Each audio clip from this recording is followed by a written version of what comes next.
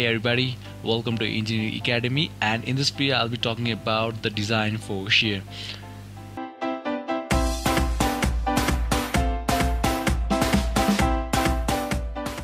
Alright, so let me first give you the introduction of what a shear force is.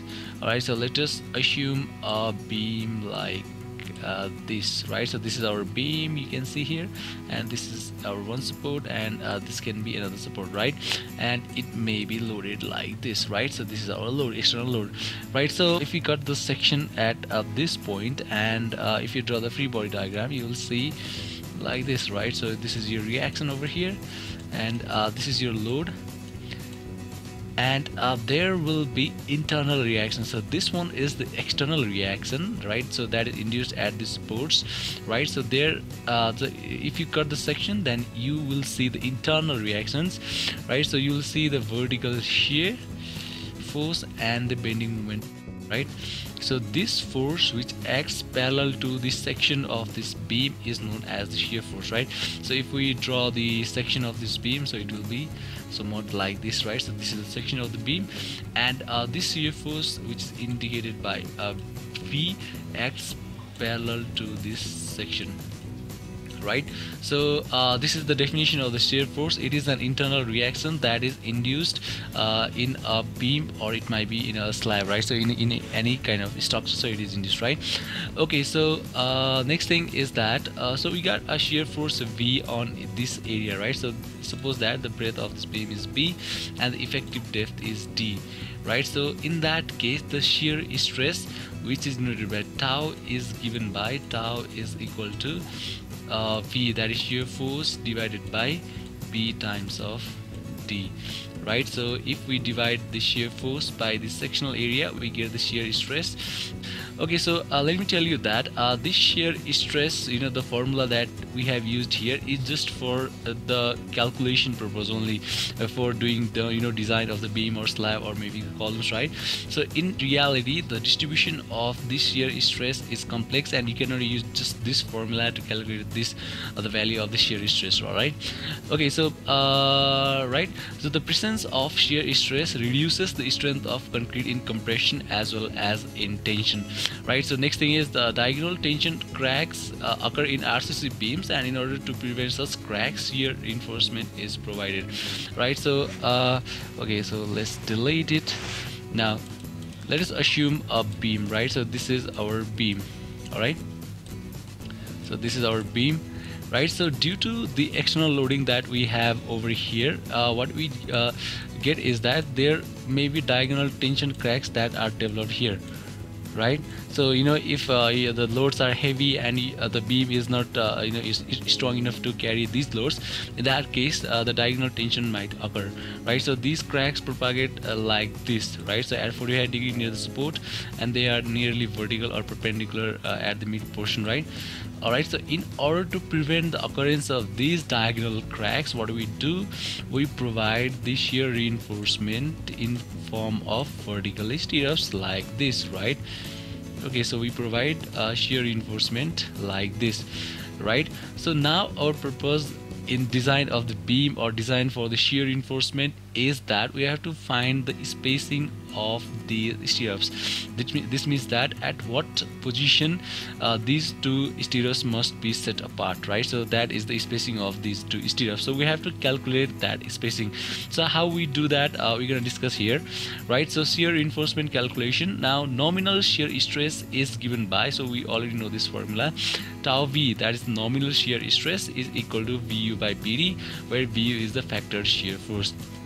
It means that, so we got external load here, right? So this is our W, that is the external load, and due to this external load, we have got shear force induced inside as an internal reaction in the beam, right? So due to that shear force, what we have got the shear stress. So that shear stress is known as the nominal shear stress, and it is given by tau V is equal to VU, that is the factor shear force, right, divided by B into D, that is the sectional area of the beam, right? Okay, so the maximum shear stress is given by table 20 20 of IS 456 2000. So so if you see the table 20 of IS 456 2000, you're gonna see this one, right? So it means that suppose the grade of concrete is M20 and it says maximum shear stress is 2.8 Newton per mm square. So what does this mean? So it means that if your grade of concrete is M20, it may be M25 or M30. So I'm just taking an example of M20 here, right? So if your grade of concrete is M20, then the maximum shear strength of that concrete is 2.8 Newton per mm square. So this concrete or this any structure that is made by using M20 grade of concrete, it cannot take a shear force greater than 2.8 Newton per mm square, right? Suppose that the value of tau v is 1.5 Newton per mm square. So the value of this tau v is 1.5 Newton per mm square. If the value of this tau v is suppose that you are using M20 grade of concrete and the value of external the shear stress, the nominal shear stress turns out to be 3 Newton per mm square, in that case you have to redesign the section. That means you have to either increase the breadth or increase the depth of the beam, right? So in this case, let us suppose that a tau v is equal to 1.5 Newton per mm square, right? So we do not design the shear reinforcement for the entire tau v, right? So we got nominal shear stress that is due to the external load as 1.5 Newton per mm square, and we know that we have to design the shear stress in order to resist the shear stress that is induced due to the external loads, right? Okay, so but we do not have to design the shear stirrups for the entire tau v value that we get due to the external loads, because the shear strength of the beam is induced inherent. So there is inherent shear induced due to the longitudinal reinforcement. So this longitudinal reinforcement that runs throughout the beam, right? So there is cranking over here. So due to the crank as well as this longitudinal bar, this beam already has some shear strength capacity. So for that value, we do not have to design the shear stirrups, right? So how much value does this beam has due to this longitudinal reinforcement is given by table 19 of IS 456 2000. Right, so are you getting me? So I hope you are getting me, right? So this might be a bit confusing. So I'm not covering the numerical here. I'm just going through the theory, because you must have first a good concept of theory before you actually go into the numerical, right? So without knowing the theory and solving the numerical is like walking into a dark tunnel, right? So you might get into the other side of the tunnel, but you will never know what is inside of the tunnel.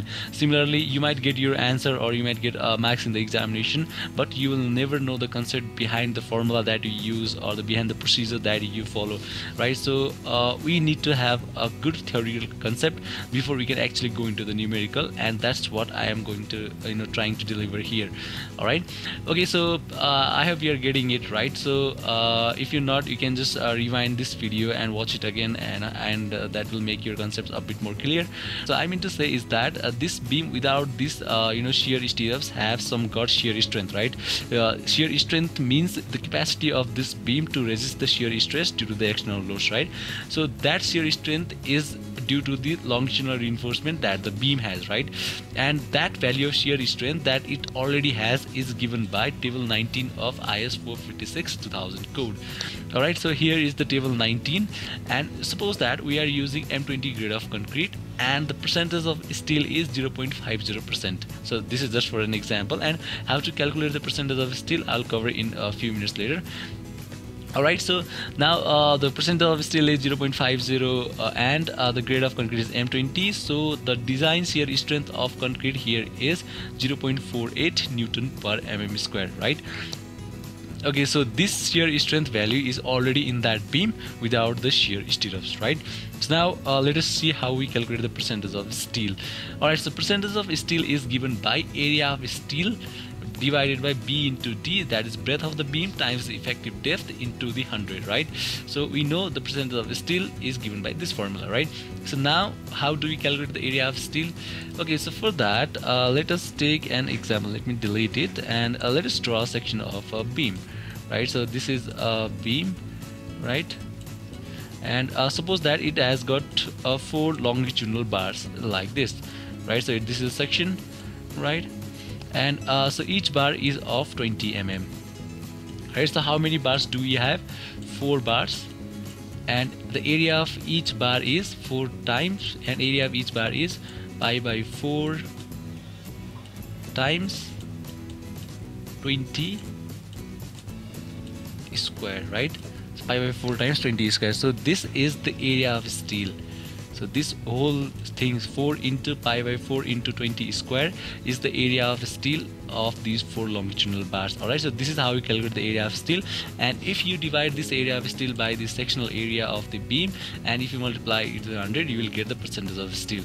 Alright, so now we know that this design, so this value the beam already has, right?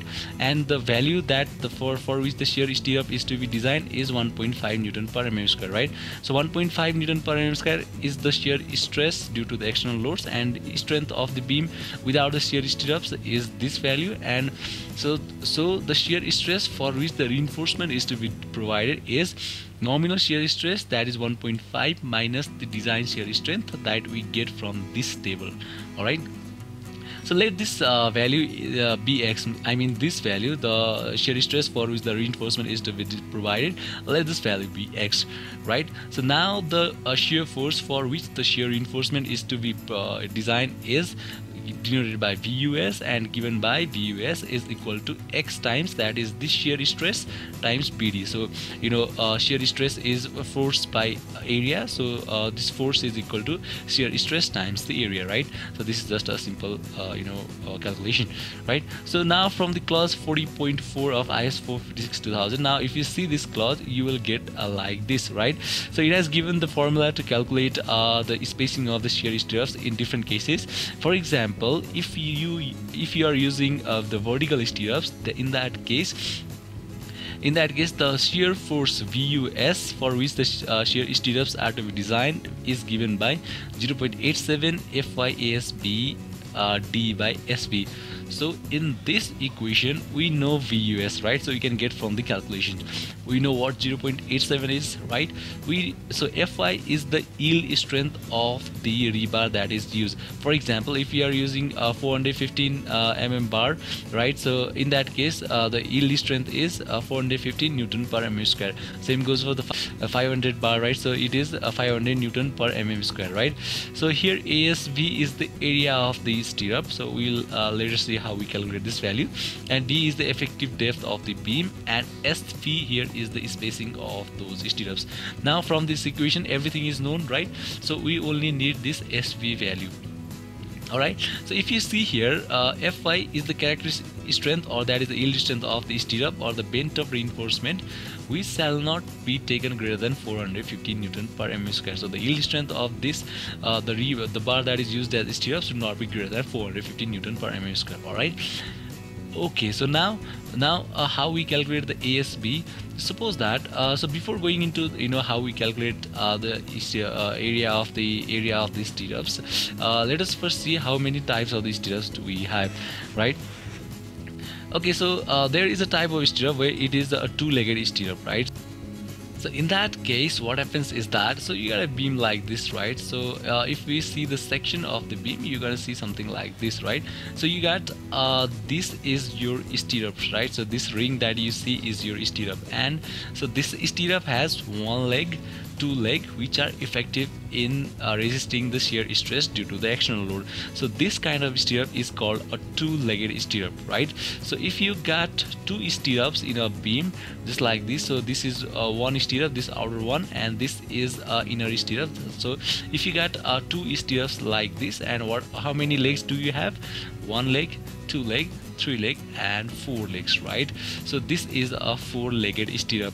Suppose that we are using a two-legged stirrup, so in that case we calculate the area of stirrup like this. So two-legged stirrup, so it's 2 times pi by 4 into the square of the diameter of the bar that we are using.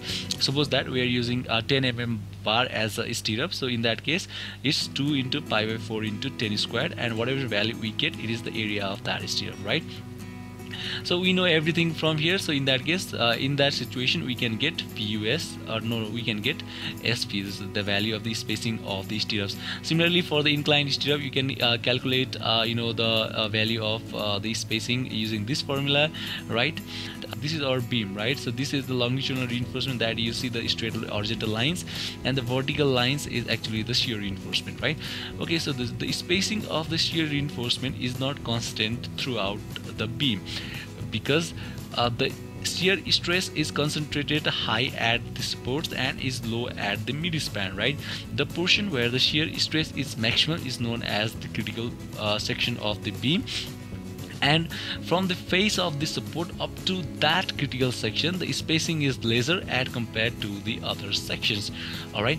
Okay, so for example, so this is the support, right? This is the column and this is the support, and at a distance 2d, that is 2 times the effective depth of the beam, if there is a heavy load, right? Suppose that the depth of the beam, this is 500 mm, and at a distance of 2 into 500, that is 1000 mm from the face of this the support, right, somewhere here, right? So if there is a heavy load somewhere here, then up to that distance the spacing of the stirrup must be closer, and the stirrup must be closer, and again same for this support as well, and in the mid span the spacing must be farther. So how much closer and how much farther, so we will learn it in the detailing of the beam, right? So for now we must know that the spacing of the stirrups is closer at the critical sections and is farther at the mid span. All right. Okay, so this much for this video. This is all the theoretical background that we need for the design of the shear stirrups. Hope this video was helpful. Thank you for watching. Take care.